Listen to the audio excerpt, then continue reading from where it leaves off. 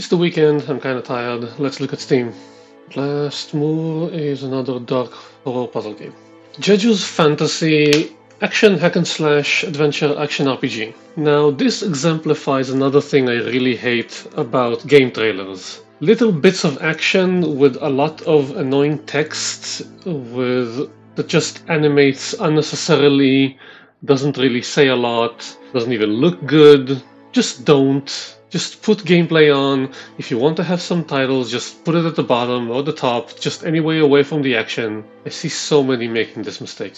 And here's another example. The text looks better. The gameplay itself looks fun, like top-down action shooting, but that keeps coming with annoying titles in the middle that really don't do anything to sell me on the game. Okay, you have 12 maps, so what? Show off my skills? To who? It's a single player game. And as you can see, the gameplay itself looks kind of fun. It's just that the UI and everything else looks horrible. Okay, so here we see, I guess, some gameplay with titles at the bottom. So that's an improvement, but the titles are too big for how close the camera is to the action.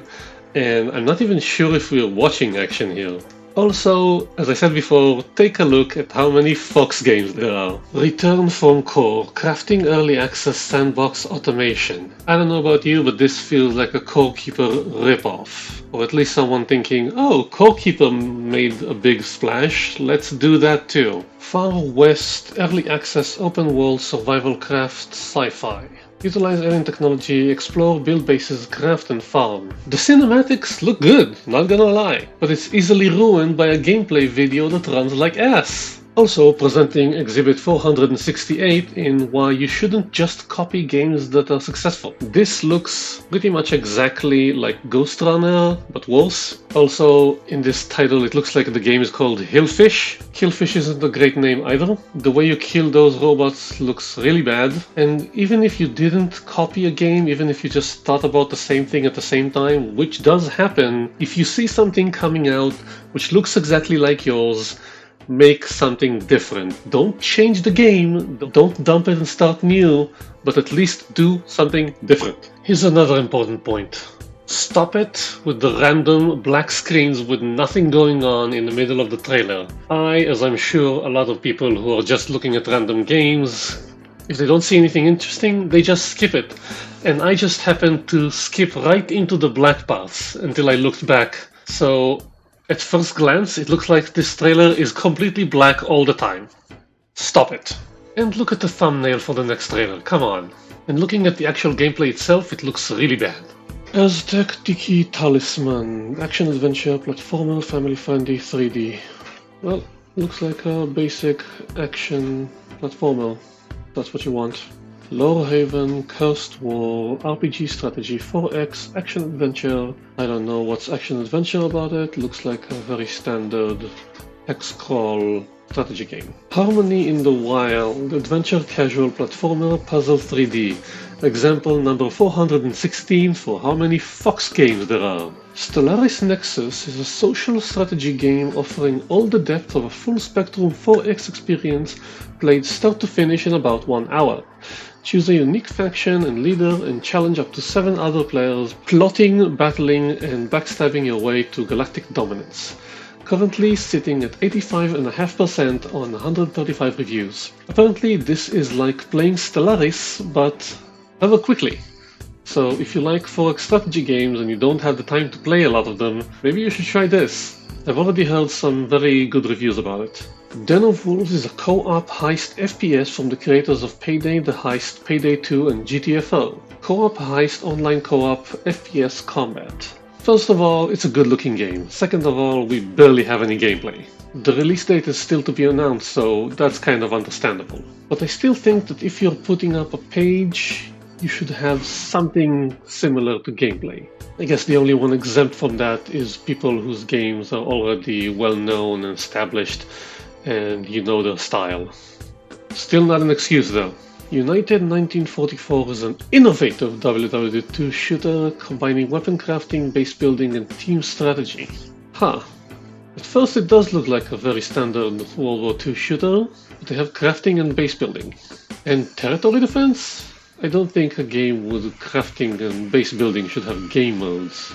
So this feels kind of off. And it's an extraction shooter? Now I'm confused. Wizardom is a retro FPS that puts you in the role of a mage on a quest to track down the source of chaos. Chaos? Definitely looks like a retro shooter. So if you like that, but personally, when I'm seeing this, I just want to play Heretic and Hexen again. FantasyCraft is a medieval fantasy life simulator with survival and RPG elements. Build, craft, hunt, go fishing, farm, cook, brew potions, explore the world, go treasure hunting, and fight monsters. Sitting at 70%, so not bad considering it's rather new. Still in early access, so okay. Kinda looks like a more medieval-oriented Valheim. Oh, there's lockpicking. It actually looks kind of cool, but I don't think I'm ready to pay $20 for it. Power Wash Adventure Simulation Casual Immersive Sim Life Sim. Wow, that's a lot for a Power Wash Simulator ripoff. Also, they're washing animals, and I don't think animals would like to be power washed. I actually washed cows when I was young, and they were very much against it. Emplacement combines the elements of turn-based strategy and builder games. You must place tiles to construct farms and barracks, use them to produce resources and units, connect tiles and rotate them around to create different layouts and strategies.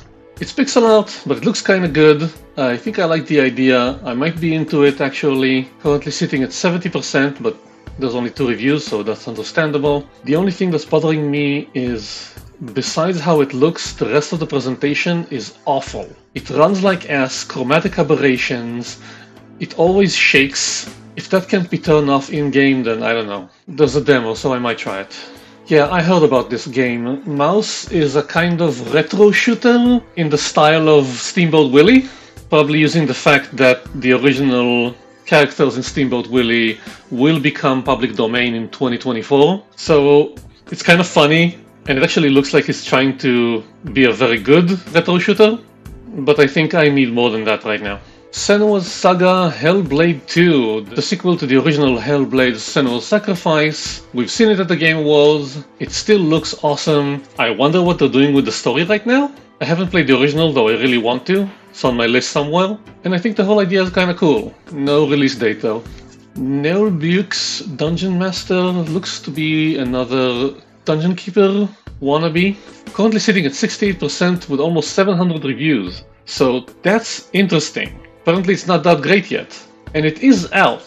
I've seen some gameplay of it and it looks interesting, but right now it seems to be that you need to wait a few more months, I guess, for patches and updates. Beyond Sunset Early Access Action Adventure Old School Cyberpunk First-Person Shooter with rich story and RPG elements. Don't know about rich story and RPG elements. It looks like a pretty nice retro shooter. And by pretty nice I mean that it's fast, action-packed, looks like it's impactful, cyberspace elements. Only 100 reviews, but sitting at 81. Definitely giving me Duke Nukem 3D and Dark Forces vibes. Don't know this publisher or developer, but if you already played Boltgun and you want another retro shooter, this looks like it could be it. For this time's talk segment, I want to talk about 2023. Usually Dropped Frames do their own end of the year game awards, and they used to do the second biggest disappointment of the year, formerly sponsored by Blizzard Entertainment, and they're not doing it this year, and I think that's a shame, because I want to point out what I think is the biggest disappointment of the year in the gaming industry, and that's broken capitalism. 2023 showed us what comes out at the end of a 2-year worldwide pandemic.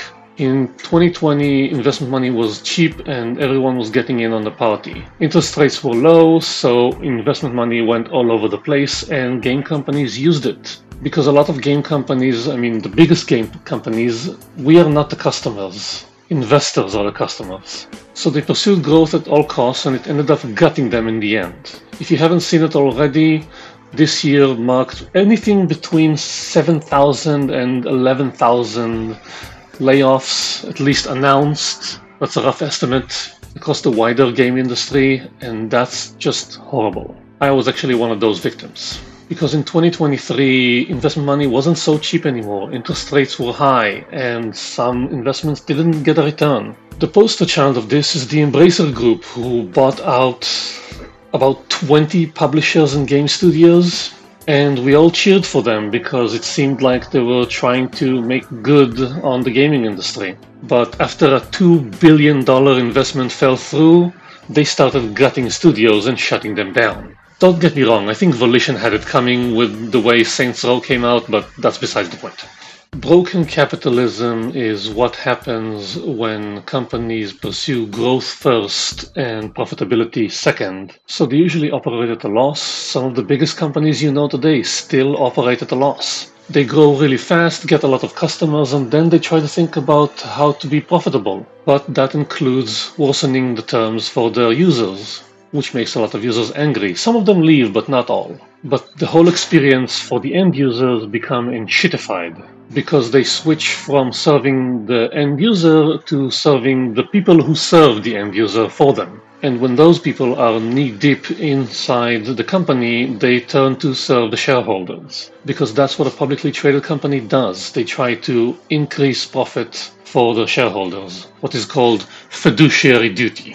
So pretty much the entire company turns to shit because all they care about is how to be more profitable year to year. So the C-suite gets compensated for millions of dollars while every other department gets gutted.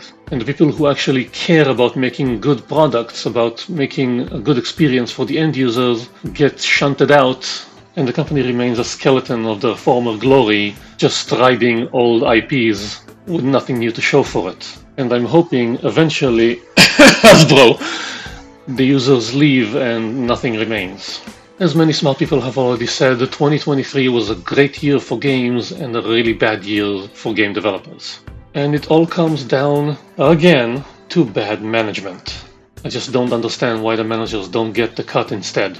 Because it's their fault. I just hope we learn that, like NFTs were a big scam, 2024 will be the year that everyone wakes up to broken capitalism. Because capitalism can work, capitalism can be beneficial as long as the incentives don't lead to all this enshittification. Thank you very much for watching. See you next time. Stay good, have fun.